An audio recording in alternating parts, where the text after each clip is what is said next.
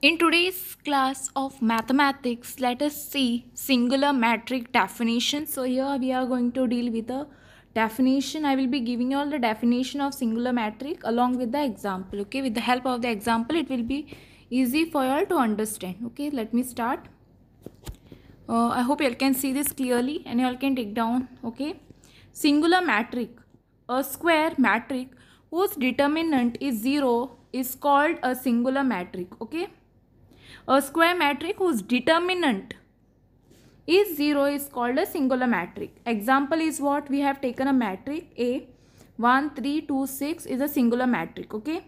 Now, we have taken a determinant. Now, how to find out the determinant of this metric? A is equal to, put the determinant over here, 1, 3, 2 and 6, plug over here. Then 1, 6 are, when you multiply 1 with 6, you will get 6 minus 2 3s are 6 is equal to 0. 6 minus 6 is 0, right?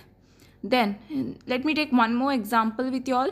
That is, if A is equal to 2k 3 4 1 is a singular metric, find the value of k. Here we have to find out the value of this k.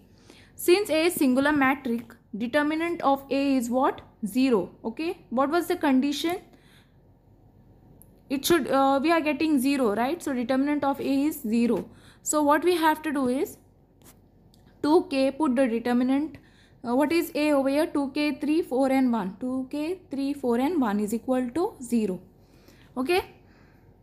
Now therefore you take the determinant. 2k into 1 will be 2k minus 4 3s are 12, which is equal to 0. Then what I'll have to do is take this 2k is equal to 12.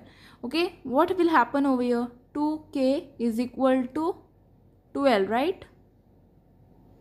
And now this implies that k is equal to 12 upon 2.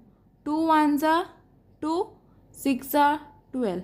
Okay, so this is how you got the value of k. So basically k is equal to 6. Okay, 2k is equal to 12. This step is from here. Okay, then k is equal to 12 upon 2. 2 will go down, right? And if you cancel 2 ones are 2, 6 are 12, you will get this. So this is the example of the singular metric. I hope you all have understood today's class, and thanks for watching.